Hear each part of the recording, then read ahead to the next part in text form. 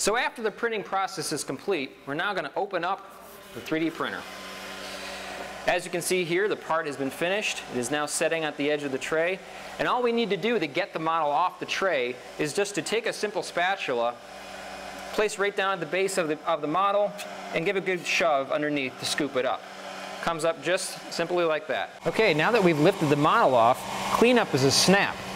Once the model's away, all we need to do is take a scraper blade, slowly scrape away any residue left on the table.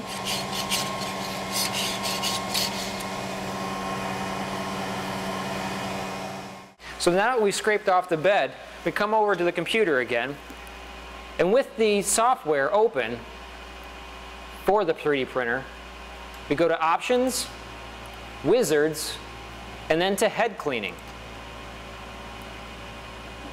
This now brings us to the Head Cleaning wizard and asks us to close the door. I make sure that the top is closed,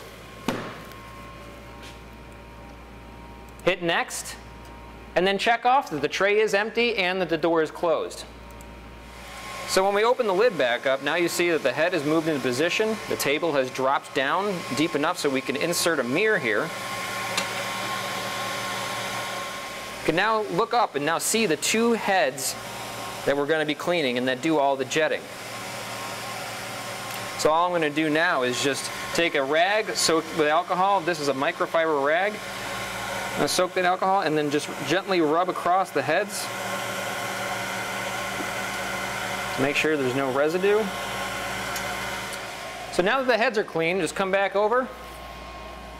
It asks, are the heads clean? Check that off.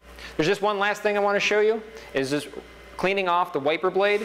The way to access the wiper blade is just to open up these two doors here, and there's a small rubber wiper blade that goes across the two heads. We just want to make sure that this is clean each time.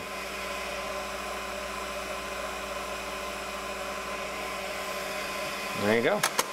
And that's it. You want to make sure to go through this cleaning process after every print. This ensures quality and accurate parts every single time. Please reach us at the number or email below for any more information. Thank you so much for watching, and we'll see you again.